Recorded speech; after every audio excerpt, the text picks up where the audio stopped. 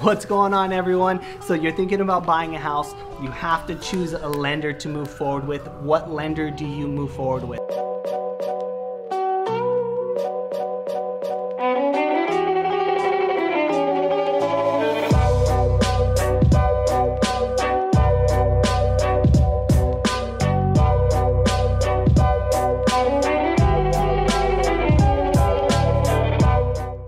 What's going on, everyone? So you're thinking about buying a house, you have to choose a lender to move forward with. What lender do you move forward with? It's a great question, and it's one of the most important decisions that you're gonna make when you're buying a property.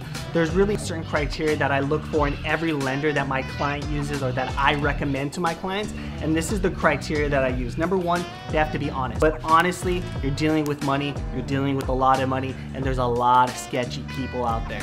They can promise you the best rates, but when you're about to close, there's fine print that bumps up that rate, that bumps up your monthly payments, and that can be extremely frustrating. Number two, they have to be competent, right? And again, it's like anything else. I don't care if you're a manager at McDonald's or if you are a teacher, a fireman, anything that you do, there's varying degrees at people and how much pride they take into their work. Right? That's just the reality of it. So you want to work with someone that knows what they're doing. They've had their feet to the fire. They've experienced everything you can imagine in a transaction. So if something comes up, they know exactly how to handle it. And I can't say that for all lenders. Actually, I would say that only about top 5% of lenders know what they're doing to the extent that they need to know what they're doing. Number three is they need to have relationships within their organization. Tell another story on another video, but when the lender and whoever's representing you has connections with the underwriter, the appraiser, organization, they can make that process a lot smoother for you, because when they need something done, they can contact them directly and make sure it gets done. If you're working for a bigger company, like let's just say Wells Fargo, you're getting a loan through Wells Fargo. You know how big Wells Fargo is? You know how many appraisers and underwriters they have? The reality is they most likely don't have that same relationship that some of these smaller firms have or these smaller banks have. Now, again, I could be wrong. There might be an anomaly where they do have a great relationship with them, but for the most part, we like to play the statistical odds, and statistically, they don't have those relationships. This is probably the biggest one, is rates, right? Everyone wants to get the lowest rates. And again, what someone's promising you up front could be different from what you're going to end up with as your monthly payment when everything's said and done.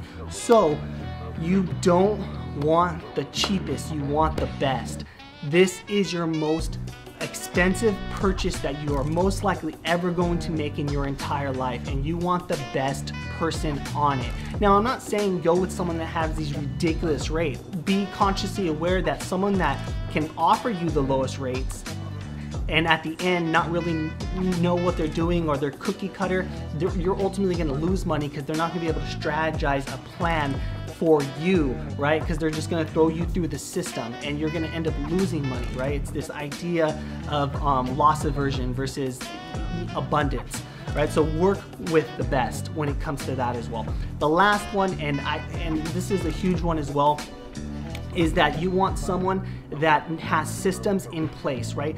The best lenders get busy. They get busy because they do a good job, right? And if they get busy and they don't have systems in place, then who loses in that? The client loses, because they don't have time to hold their hand through the transaction.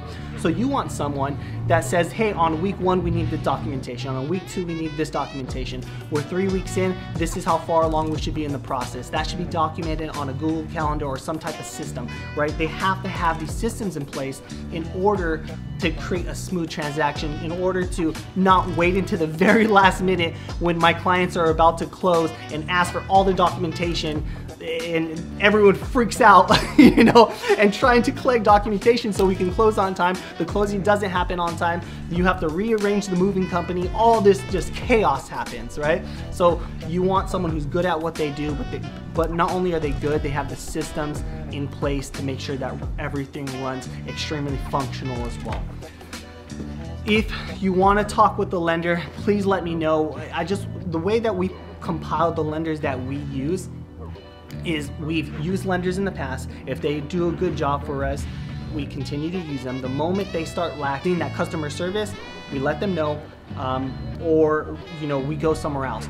But the number one way that we really choose lenders is that, or at least how I've gathered my lenders, is that when I first started in the business years ago, clients would want to bring their own lender because that lender was referred by a family member. So I'd be like, okay, whatever, let's try your lender out. So we take on their lender, we use them, and they do an amazing job. Not all the time. This is probably 1 out of 10 lenders that a client wants to bring in actually does a good job. So they do a good job, let me give them another client.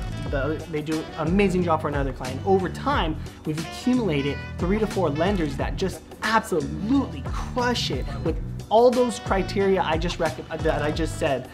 So if you want to talk with the lender, if you want to get an idea of how much you can afford, how much your monthly payments would be, let me know. I can make that connection with you, or I can connect you both and go from there. But if you have any questions regarding real estate, or if you want any questions answered regarding real estate, feel free to reach out. Would love to be able to answer any of those questions for you.